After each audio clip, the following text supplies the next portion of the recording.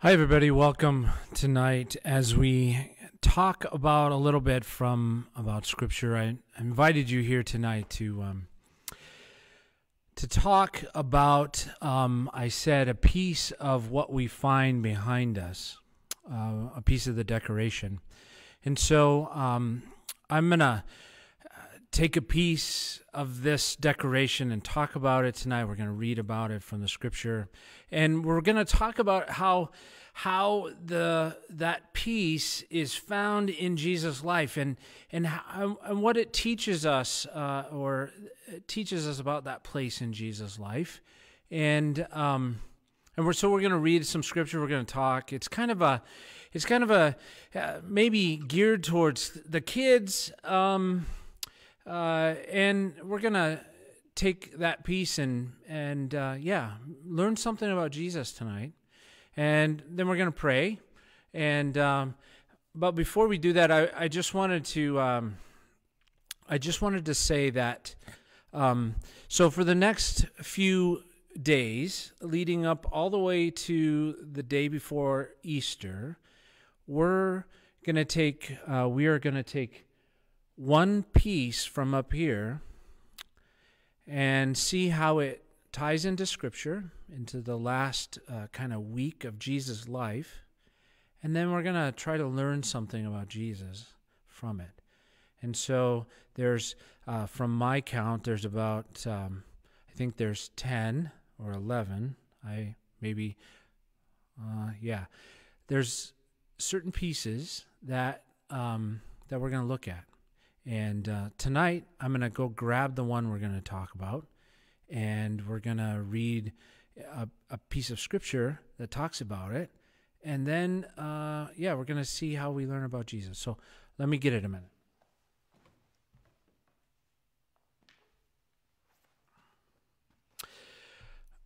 We're going to talk about the palm branch. Now, a lot of you say, well, it's not Palm Sunday yet. Well, I understand that, but there's a lot of pieces up here that, so we have to start a little early. But the palm branch. And we're going to read from John chapter 12 tonight. And in our Bibles, it might say triumphal entry. Or it's kind of this, it's kind of this dramatic parade, full of all kinds of people and noise and stuff, and in John, it's not as spectacular as it is in other books, other Gospels, but we're going to look at, and most of the things we're going to look at from the Gospel of John, but we're going to look at the palm branch tonight, and so let me read for us, John chapter 12, and it's going to be verses 12 through 19. This is what the Bible says. The next day, and that's the day after there was a party. See, Jesus had raised a man named Lazarus from the grave, and when he came to Bethany, or on his way to Jerusalem, they threw him a party.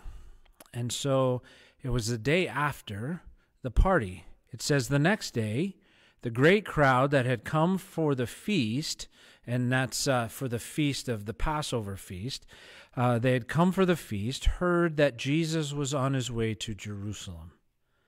They took palm branches, right? Palm branches, and they went out to meet him. So they took palm branches, went out to meet him, shouting, "Hosanna! Blessed is he who comes in the name of the Lord. Blessed is the King of Israel." Jesus found a young donkey, and he sat on it, as it is written, "Do not be afraid, O daughter of Zion. See, your king comes, seated on a donkey's colt." At first, his disciples did not understand all this.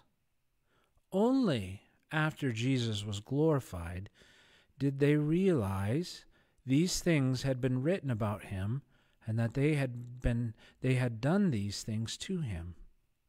Now the crowd that was with him when he called Lazarus from the tomb and raised him from the dead continued to spread the word. Many people, because they had heard that he had given this miraculous sign, went out to meet him. So the Pharisees said to one another, "See, this is getting us nowhere. Look how the whole world has gone after him."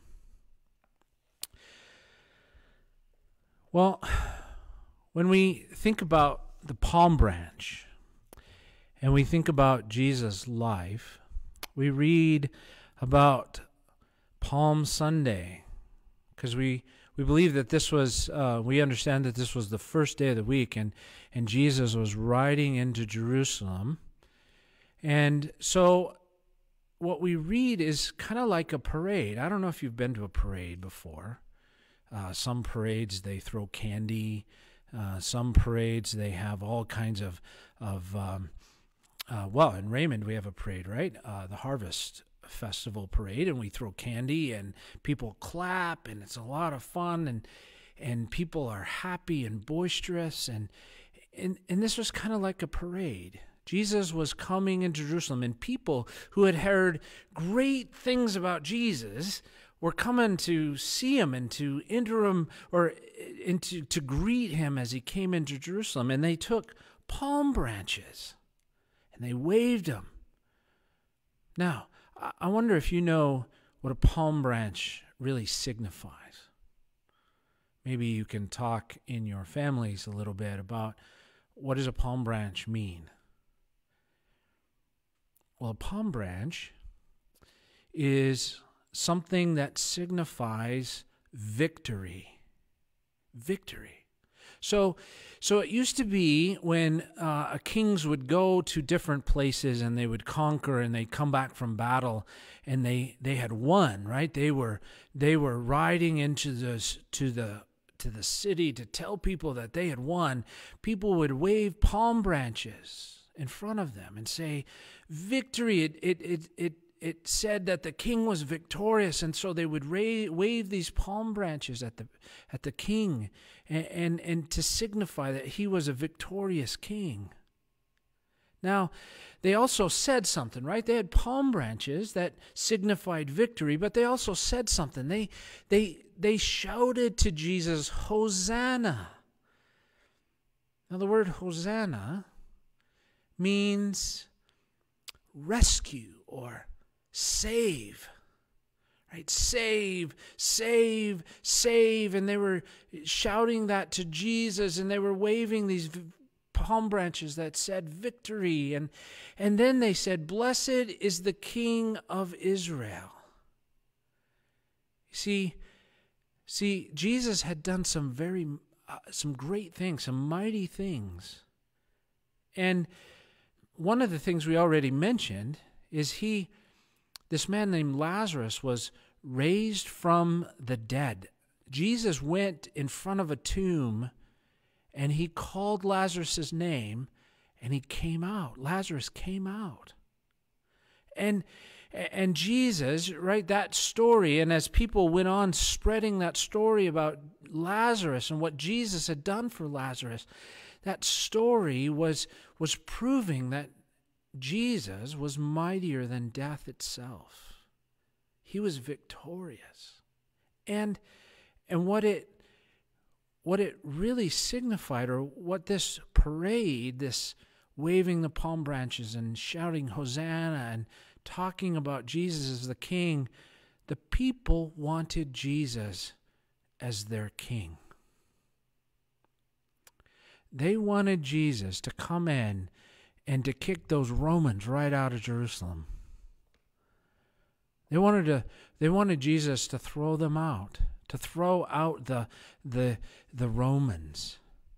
And so and they wanted him as a king. But see, Jesus wasn't that king. See, Jesus wasn't what the people wanted. He wasn't that king. He wasn't what the people wanted him to be. Yeah, Jesus was a king, and we know him as a king. And even at Christmas time, we hear about the wise men coming to talking about where's the king that was been born, King of the Jews, and Jesus was a king, but he wasn't the king that the people wanted.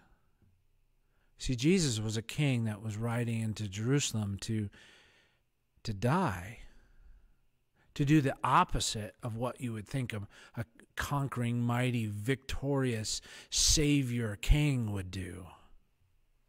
He was going to die in a few days. Even as the Pharisees said, what we're doing is futile, right? The whole world is going after this Jesus. Even though the whole world had gone after Jesus, they had gone after the Jesus that they wanted. Jesus wasn't going to be that. He wasn't going to be what they wanted. Jesus was going to be something different. You know, Jesus is victorious. We ought to wave palm branches in front of Jesus, and I can't imagine what's going to happen when Jesus comes back in glory, riding on the clouds, as the Bible says. Are we going to have palm branches to wave in front of him as the victorious king? Jesus is coming back.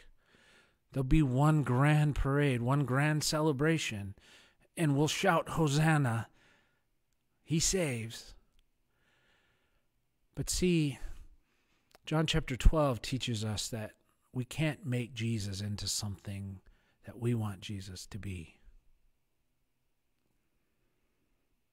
We can't treat Jesus like something we keep in our pocket, and when we need it, we pull it out and we think it's special and we use it and then we put it back. We can't make Jesus to be a lucky charm. We can't make Jesus to be a butler. You know, Jesus says in different parts of the scriptures, ask me anything in my name and I'll give it to you. But Jesus isn't a butler. Jesus isn't a bank. Jesus is a servant king who goes all the way to giving his life to earn something for us that we could never get for ourselves. To be victorious over death and victorious over things that are in our lives, the sin and the bad things that we do and how we disobey. Jesus is victorious by taking that away from us. He's that kind of king. We can't make him into a butler or a banker or a lucky charm. So, as we think about this Jesus and how he is a king and how he does things for us, and he went and he died for us, as we think about that, and we can't make him into what we want, that means we have to ask him to make us into what he wants. Because that's where Jesus is victorious, making us into something that he wants us to be his people, to love him, to tell him about what Jesus did on the cross. And so, yeah, let's take tonight and let's take the next tomorrow and think about Jesus making us into what he wants us to be. Because he's the mighty king, he can bring someone out of the grave. He can certainly change us into something that he wants us to be. So let's ask Jesus to do that. God, we thank you for your word. We thank you for the image of the palm branch.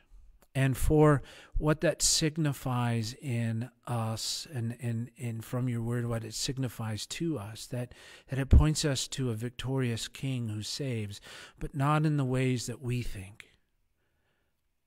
Jesus, we can't make you into a Lucky Charm. We can't make you into a banker or a butler. You are the King.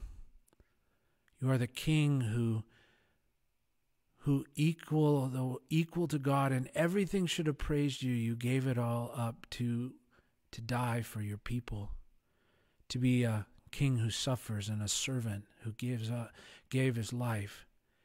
And so tonight, God, we ask that you would make us into the people that you want us to be. Lord, help us to understand by your Spirit, and help us to never look at a palm branch the same.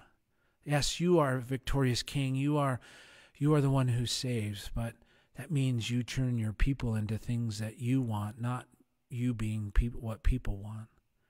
So God, change us. Change us by your Spirit. Change us by your word, especially in this time, in these few weeks as we go up to Easter. God, we pray. Lord, we lift up those who need you in a special way, those who are having a hard time of being alone in certain places. Lord, we know that though we're divided and we have to spend time apart, and Lord, you've joined us together in Jesus. And so we pray that you would be mighty, a mighty God who speaks to us in different ways. Speaks to us from your word, speaks to us by having a friend call us on the phone, and lifts us up. God, be with those who struggle with anxiety and depression and wonder about what the future holds. God, change them into people who have peace in Jesus. Father, we think about those who are helping people who are sick. We think about people who are who want to be working but can't. We think about students who are doing work at home and it's different and it's not necessarily what they want. But God, we pray that in all those circumstances and all those situations that you would give peace and comfort. Lord, we thank you for our families, for the way we can gather together and worship you. We thank you for the time that we have, for the walks outside that we can experience and see different things. Thank you for the ways in which we see our communities helping and gathering around people who are in need. God, we thank you for that. Lord, bless us in the coming days as we take a piece from around this cross and we look at it and how it points us to Jesus and how we can be people changed into who you want us to be in Jesus. God, we thank you for that. We pray this in Jesus' name. Amen. So I'm going to say good night, and I'll see you tomorrow night. And we're going to look at another piece from up here. And I hope you can, I hope you watch and are excited. Let me know. You can have your mom and dad text, or you can text me or email me, or with different things, comments. And I'm still learning sometimes how to use the technology and the equipment. But if there's things you want specifically prayed about, let me know, and I can include that. But I just want to encourage you that Jesus can and he will change us into people that he wants us to be. And we can trust him with that. And we can trust him not only with our lives, but we can in the future, but we can trust him with our lives now. And he will see us through. So I just want to encourage you that way. And as we do this, I hope it's fun. I hope, and as we have fun and learn about this, I pray that God would open open our eyes to see more of him. So good night, and we'll see you again